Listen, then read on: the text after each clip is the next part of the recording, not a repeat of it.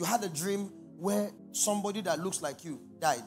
Now you woke, you are scared. All of a sudden, all the promises that God has given you since the beginning of your life does not mean anything to you again. Some of you say, my dream is very strong.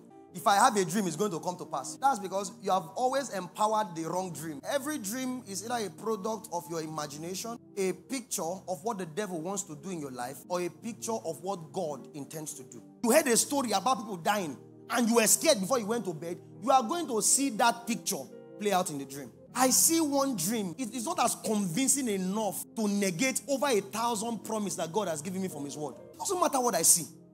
No weapon. Do you know how many years ago that thing was written?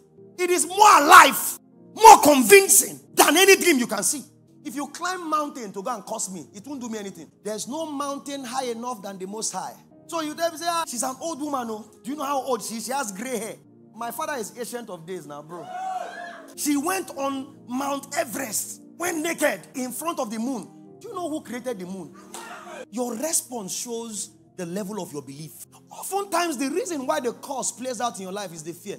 Some of us believe faster negative things than good things. Fear attracts negative possibilities into your life. The same way faith attracts the possibilities of God into your life. So the next time you are afraid, check what you are attracting.